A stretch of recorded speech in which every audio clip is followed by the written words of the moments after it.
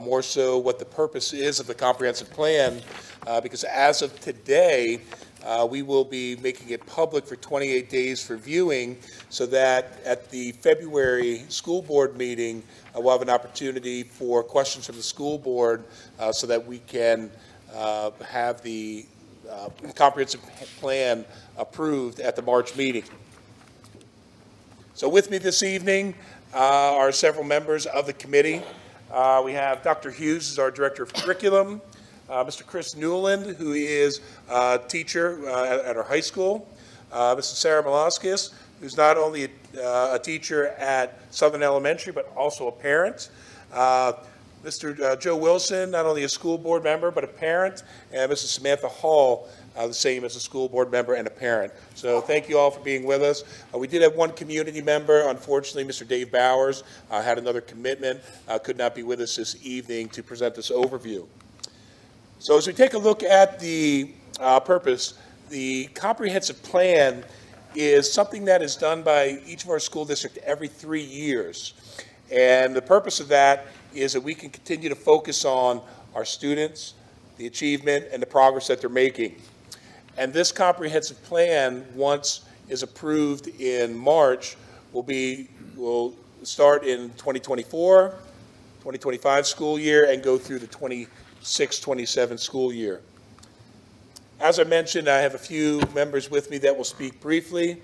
More specifically, we had 46 total members that were a part of this committee. Not only did it include parents, staff members, administrators, but school boards and community members. It's very important when you're doing a comprehensive plan that we make sure that we have a full view of all stakeholders and feedback within there. So at this point, I'm going to turn over to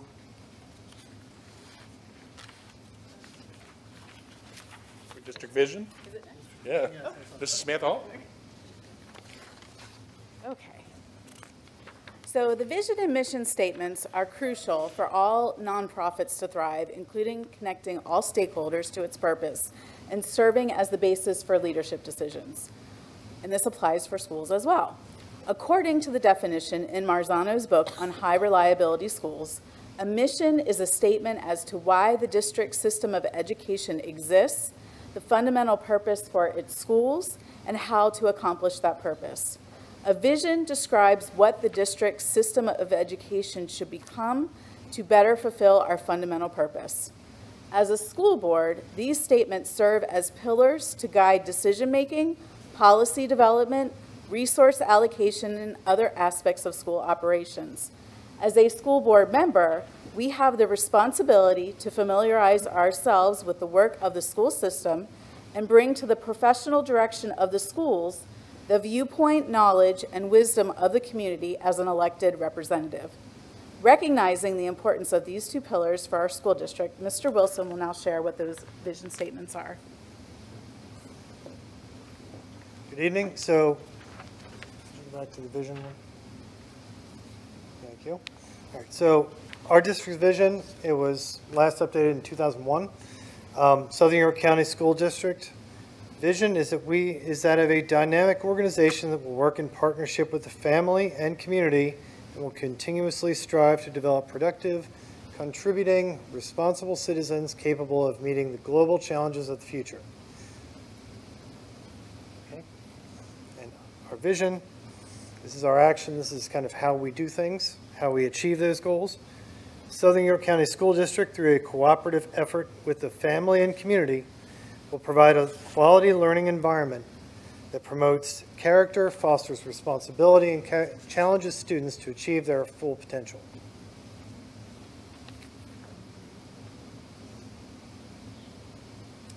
So next, we've looked at the goal of the committee.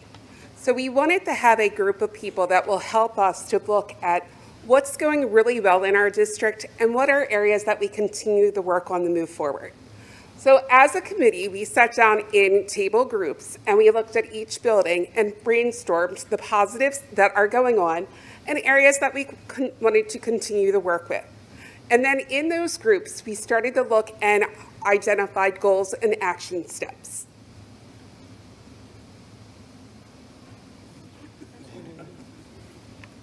Good evening, everybody.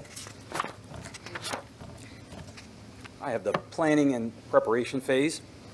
The info mainly was derived from the previous district comprehensive plan. What happened then was the district updated with new members of the steering committee, which, as Dr. Reppert said, there were 46 of us, and we met on several occasions, went over components of the comprehensive plan, and you'd see all of the things that we did go over: the profile and plan essentials, steering committee, which is the 46 people, the local education agency profile, which is the district, mission and vision, as the 2 school board directors talked about, and our educational values.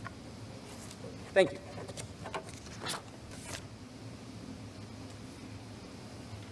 So the Comprehensive Plan Steering Committee, we completed a needs assessment to identify strengths as well as challenges that we would address in the proposed comprehensive plan. That involved collaborating to analyze a variety of district assessment data. That would include our state assessment data like the PSSAs, the Keystone exams, as well as other district data that you could find on the PA Future Ready Index, like attendance information, student demographics for the district. We also looked at our local assessment data. That would be like our in-house district assessments that we use to measure skills that aren't necessarily assessed by the state exams. We use that information to identify the best instructional strategies that we can use to meet the needs of all our students and help them grow. So these challenges and strengths are summarized in the proposed comprehensive plan.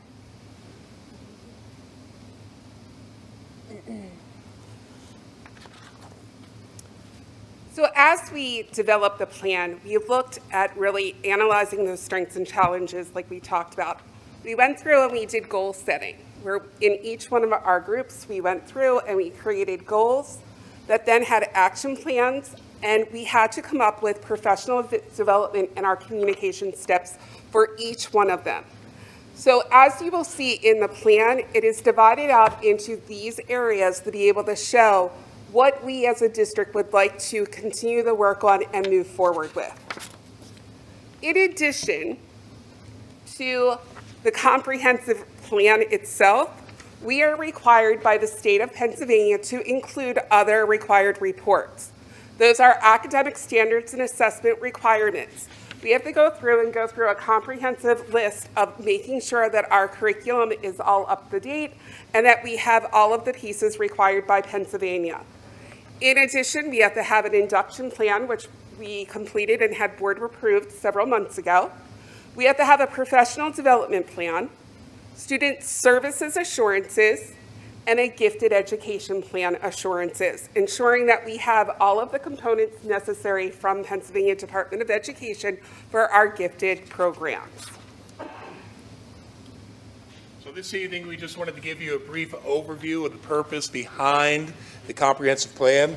As I did mention, that the comprehensive plan will become public this evening for the next 28 days. I would encourage the public, as well as the school board, to review that. And when we get back together, I believe it's May 15th for our next school board meeting, that we will enter, 16th? March. Okay, no, but at our February meeting, that we would get together, answer any questions, so that for the March board meeting, we would have this approved and send that off to PDE for our final approval and then signature by President Henkel. Any questions from the school board? Thank you very much. All right. All right.